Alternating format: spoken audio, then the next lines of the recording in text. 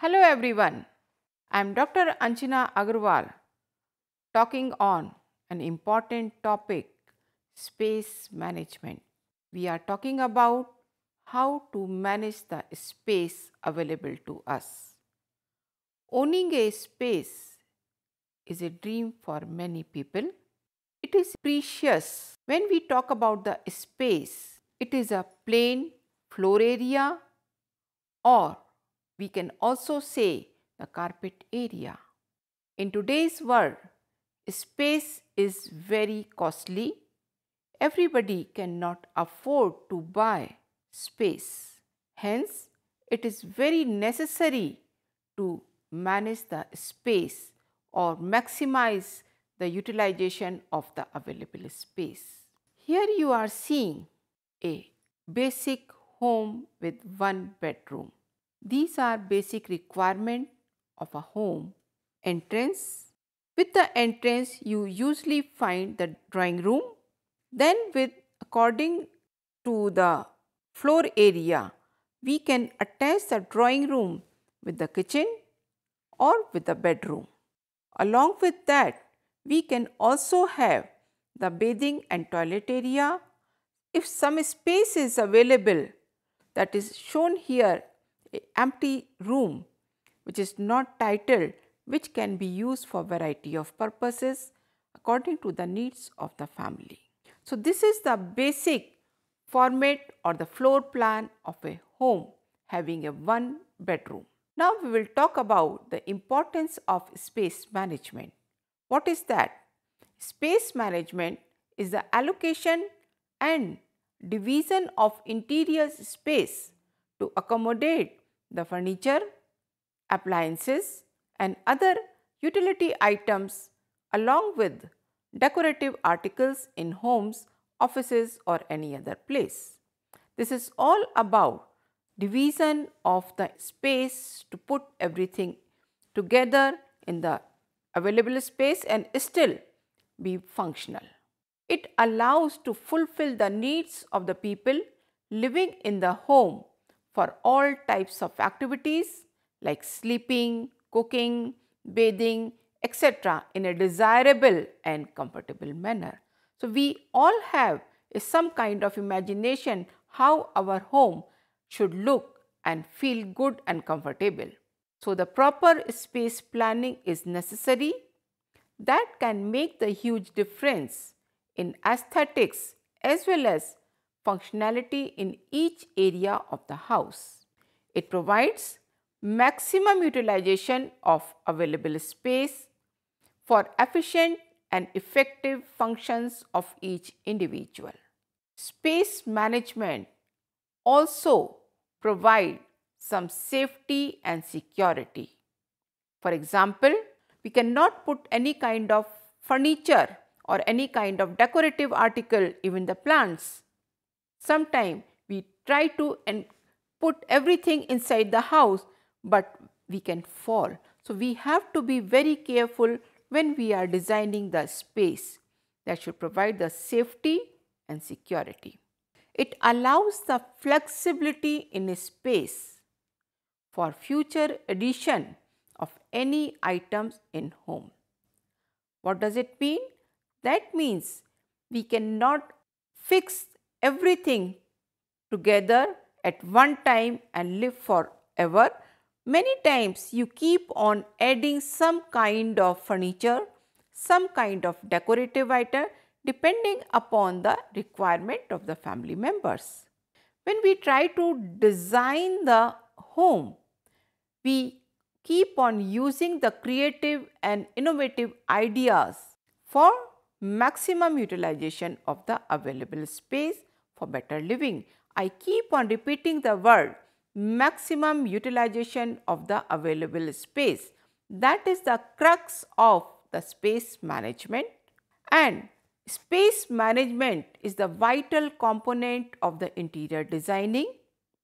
It also entails the use of principles of designs, maybe the rhythm, balance, color, texture, everything. We look everything to frame the space in a decorative or aesthetic manner. In this lesson, we will learn the importance of management, different types of work centers, and how to maximize the utilization of the space. Now, there is a term called space organization. Space organization means assigning the space for allocating the different items in different places and arrange them systematically. Now, we will talk about different activity areas in home. What are they? Cooking area, washing area where you wash the clothes, sleeping area where you comfortably sleep, playing area which can be accommodated with other rooms, study area and where you watch the TV and entertain yourself, and sometime you gather the family members for any kind of celebration. Now we will talk about the work centers. What is that? The area specified for an activity is known as work centers or work areas. There are some common work centers or areas in home. Common work centers in homes are cooking area, bathing area, sleeping area, entertainment area. Now we will talk one by one how we perform and what are the best uses, and if necessity, how best the available space should be there. So, this is the cooking area where all cooking related activities are performed, and that is known as kitchen. That is a basic need of the house for food for all members of the family. Now, we will talk about the arrangement of the work centers in the kitchen. What is the basic need in the kitchen? You need the cooking area or the stove. You need the sink to wash the utensils, and you also may need the refrigerator or anything else to store some kind of food material. Fridge can be inside the kitchen or outside the kitchen depending upon the available area. And this picture you are seeing the work triangle. So, this also relate to the flow of the work. So, you do not have to move again and again in the whole kitchen. So, these are the work centers. You pick up the item, cook it, and if you need to wash the utensils or need the water, you can move this way. What we do in the kitchen? We cook for the family and store the equipments. These two pictures are showing how in India we do the cooking. One is by sitting. So, on left side we have the sitting kitchen. Next we have the standing kitchen. Now, this is a picture for the elevation of the sitting kitchen, where you have the cooking area. On left side you have the food material. On right hand side you have the arrangement for stacking the utensils, and after that you are also seeing or the tap water, below that the bucket is kept. Now, this is elevation plan in the standing kitchen, showing various storage arrangement of where different activities are done. In the wall top where you can take out some kind of food material on the right hand side, and on left hand side above some kind of the decorative material and the crockery, and on the surface there is a cooking area and there is a water area or the washing area. In the drawers you can stack the utensils and other material required in the kitchen. In India, basically we use 4 types of kitchen layout: one wall kitchen, two wall kitchen, L-shaped kitchen and the U-shaped kitchen. Let us see one by one. This is one wall kitchen. So, this is again elevation plan of the standing kitchen. You can see very clearly in the colored picture the working area for the cooking and the working area for washing the utensils, and directly above that the utensils are kept. So, here again a single one wall kitchen where the modern kitchen is there to stack everything there and work at the same time. This is one wall kitchen. Now, we talk about the U-shaped kitchen, which is very common in household, where most of the workplace can be done at one side, other side you can work with the things, and on the third side you can stack the food material as well as your utensils and the crockery. U-shaped kitchen. Now we see the L-shaped kitchen. On one side you do the cooking, on other side you stack the material and do the washing. Now this is two-wall kitchen. On one side there is a cooking area, washing area, and on the other side is the working platform where you can work. Now we talk about the food which can be served either in the kitchen or outside the kitchen. In this picture, on right hand side there is a cooking area and on left hand side there is a dining table. Now we are talking about the pre-preparation area which can be done either inside the kitchen or outside the kitchen. Now you need to store certain things in the kitchen, but height is very important. So you cannot put the daily use at a very high area. So store things required most often at a height most conveniently accessible to avoid unnecessarily bending or stretching. This is a picture. You can see everything as the right height, the cooking or washing area, and here the specifications are washing utensil area should be near the cooking area. In this, we try to explain you the storage area where the accessible things has to be kept. Store the things depending upon the need. Things used occasionally may be stored at a height above normal reach. Then put frequently used items at a reachable place to avoid lifting. Then store heavier things at the floor level, as you can see with the circle in this picture. In this picture, the space is available, but we can use for variety of activities in the same space. In this picture, you can see the sitting area in the drawing room as well as in the corner the office work can also be done in the same room, and this allows the other space to move into the second room. Now, this is the bathing area. What is the need here? In this area, we can use the washing also, and washing machine is kept there. So, that means again this area is used for two purposes. Washing of clothes and bathing activities are usually combined in the bathroom because that requires the water supply. This is the storage area in the bathroom. Sometimes if the space is available, you can store the required material for bathing like towels, soaps, etc. can be kept inside the bathroom in the cupboard. Now, this is an important thing to note down that should not be done. The electricity and the water sources should not be very near. So, here the wrong switch is kept there, it should be little above the height. You can see this should not happen because the light and the water is very near. This is very important. Floor must have the slope and should not be very slippery. Otherwise, the fall can be there and that is very dangerous for the health. Now we will talk about the bedroom. Bedroom is also known as the sleeping area, but bedroom is used for resting, sleeping, dressing and other activities like studying. Now, what is the importance when we are trying to plan for the bedroom?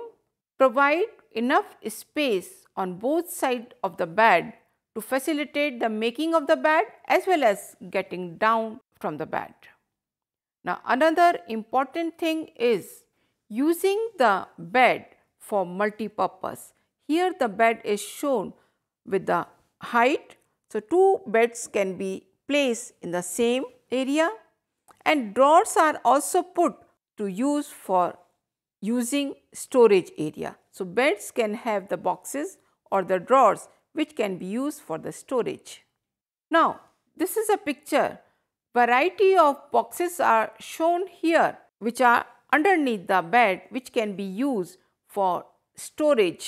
Suppose the woolens which can be used the next season and can be put in a different framework of the bed. This is a study area. There should be enough space for the study table, good natural or artificial lighting, shelves for the books and the files. Now, another important area of the home is entertainment or recreation area, which is popularly known as the drawing room or the living room.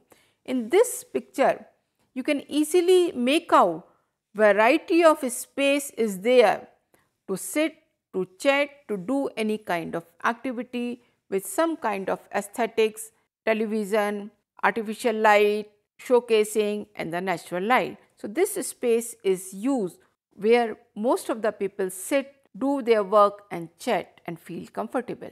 So, entertainment is a necessity in every home. Entertainment area is where all members of the family get together, chat, watch TV or do any kind of similar work. Drawing room or the living room is also the place for other purposes like storing things, displaying the decorative items. Now we will talk about in modern world where I told you the space is scarce and the costly. We cannot buy enough carpet area. So we have to accommodate many kind of activities in a single room. Now this is a one room apartment. In modern days it is also known as a studio apartment. So there is a bed area, there is an entertainment area, there is a kitchen, there is a study area and the refrigerator is also there, natural light is also there, artificial light is also there, all with modern amenities, and the storage area is there in one single room. So we call it one room apartment. We will talk about certain guidelines for effective work centers, or simply say whatever space is available in a room where the work centers are, we will use the maximum space by using variety of techniques with innovative ideas, creative ideas. In this picture is of what? The kitchen. That means the space for the cooking area and the dining area is adjusted in the same place. Arrange work centers in a sequential order to assist smooth flow of the work. You can see that you can go to the dining room, you can go to the kitchen room very easily. Now, another technique you can use to reduce the finding of the things. So, have transparent storage containers or keep them labeled. So, wherever you are finding any kind of material, you do not have to search here and there.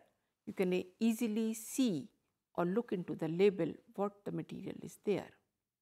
Very important, because nowadays we hardly have spare time to keep on cleaning the things, and we have to maintain the equipment because they are not usable sometimes, they are costly. So, we have to purchase the equipment which has low maintenance and easy to clean, whether it is a equipment, whether it is a surface area. So, we always provide the surface of the kitchen shown here, which is easy to clean. In the beginning, that space or surface or the equipment can be little costly, but in the long run you save the time to clean and maintenance cost. Now we are talking about the lighting, ventilation, because in the home these are two important criteria. So we have to have the window in each work center. You are seeing the light is necessary when we are cooking. Window is there on left hand side for the ventilation. We have a limited floor space. We have the limited area or the workplace. Nowadays we are also having small size of the room for every activity. So where we will keep the material. So it is necessary to have the built-in storage to store the material. We can also have the storage cabinets, cupboards to occupy the floor space. So now it is important to have the surface area at a working place where you can conveniently do the work which is accessible to avoid unnecessary bending or stretching. See in this picture, this lady has also put the dustbin at a height, and with the foot she can open the lid of the dustbin, so she does not have to bend, move here and there. In earlier house, always the dustbin has to go out long away, but if it is kept or inside the kitchen, lid should be there to avoid any kind of hazard or to maintain the hygiene. Now, as I told you, we have a very limited space. What we can do? Create additional storage under the sink, staircase, or with the sofa or the drawers. So in these three pictures you can see what kind of material, even the dustbin is placed under the sink. Here there is a staircase, but with the built-in they have built the storage space for the books. Under the sofa they have the drawers side by side, as well as under the sitting area you can store any kind of material there. Now we are talking about the storage, which is very important and necessary. Every home has to store some kind of the material, maybe the clothes, maybe the books, utensils and whatnot. So we have two types of the storage. One is functional and one is dead. What does it mean functional? Which you keep on using on frequent basis, that is functional storage. In this picture you can see the books are kept below the table and you can function on the table also.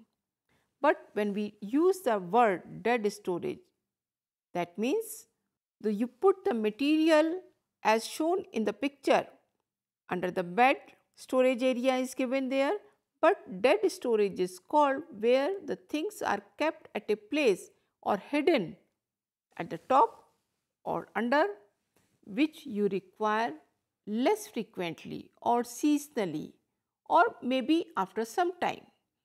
That storage space is not shown every time.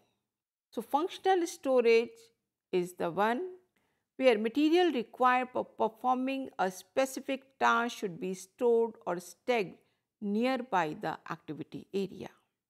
Different items can be stored at a height as per the frequency of use. Here again we have shown the functional storage.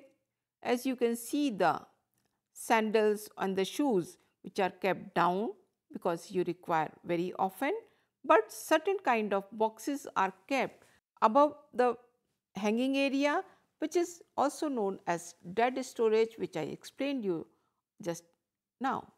Now we are talking about the relationship between the space organization and aesthetics, because in the home we always want to see beauty in the home and how you can maintain the aesthetics as well as use the space for maximum activity. Now we will talk about certain ways to organize the work centers for aesthetics as well as the functionality. There are certain ways we can use. Size of the furniture in relation to the working area. The space should always look tidy, attractive and organized. Storage of items can be done when they are not in use. There should not be any hindrance while movement or moving in the room with other items. Arrangement in relation to the activities performed. If I need to do the activity right now, so I should be having kind of place where I can do such kind of activity, maybe the studying. In many of the homes, we do the study on the dining table because we do not have the space. separately for the study room. Enhance the aesthetics or the beauty or the look by using colors, natural or artificial lighting, decorative articles, furnitures, plants, flower arrangements and whatnot. Now we'll talk one by one. Size of the furniture should fit in the size of the work centers, leaving the working space and for the movement. In this picture, it is very clear there is enough space for the beds, enough space for storage, enough space for the table or the study table, and still there is enough space for the movement. In the small room, if we use the lightweight furniture, that is much more appealing and usable at the same time. Now, this is a very beautiful, attractive, well organized space in the kitchen. Drawers are there, washing area is there, but nothing is scattered. So, any room or any place in the house or wherever you are working should look tidy, attractive and organized. Now, this is a children's room, but at the same time, the furniture arrangement, equipment arrangement, according to the activities performed in a room. You can see the bed, you can see the floor area open for playing. There is a cupboard that gives the look that it is for the children. And there is a small study table also where the student or the child who is maybe studying in class 5 or 6 or later can study in a decent room. How does this room look? Everybody would like to have such kind of houses, but if not available, you can maintain this kind of house by giving the spacious look, using the lighting arrangement. So, using the light, it will give the brighter look, spacious look to a room. Now, I would like to make the specification about the tidiness, neatness, and by using some kind of decorative materials, maybe the plants, maybe the lamps, maybe the wall pictures, or even the selection of the furniture can give the beauty or aesthetics to any kind of room. Here again I am talking about the decorative item, indoor plants which can enhance the look. In this picture, the lamps are highlighted, plants are highlighted, wall pictures are highlighted to give a aesthetic look. Now, color combination is vital in interior decoration. If in a room the sofa is there, chair is there, but upholstery is mismatched with the wall color, curtains are mismatched with the wall color. Why interior designing is taking very high in today's world? Just because of the combination of using the color, texture in the room. In this picture, you can see the wall color, curtain color, color of the upholstery, color of the pictures, maybe the frame. If in this place I use the bright yellow somewhere, or the color of the curtain is bright yellow or the green or the bright blue, you can imagine what they will look. So, this can create, or the combination of color can enhance the look of the room itself. Now, this is a typical Indian home where I told you space is limited. So, in a single room, different activities are done and there is a space available in the cupboard to keep the clothes there. There is a sleeping area, also bed is there. There is an entertainment area, television is there, and inside there is a kitchen, lady is working there, but there is not enough space for the refrigerator. So, they have kept the refrigerator in the same room itself. So, every kind of activities, maybe in the side I can see the dressing area also, or the dressing table. So, all types of activities are done in the same room. Still, we have to be very careful about the movement of the person living there. In this lesson, space management, you have learned the different working areas in the home, because we are focusing of the space management in the home. Space management can be in the office, can be at other places, but by learning the simple guidelines, by using the color, by using the storage, maybe functional or the dead storage, by using the proper height, by using the decorative material, by using the weight of the furniture, lighting, whether it is natural, whether it is artificial, all these techniques are usable in the working area, and these are simple guidelines or few guidelines which can be learned and can be used for life any of the home to make that home comfortable, beautiful, and still functional for your kind of activities you require, and you feel relaxed by using simple guideline. Even in the small home is available for you. Thank you very much.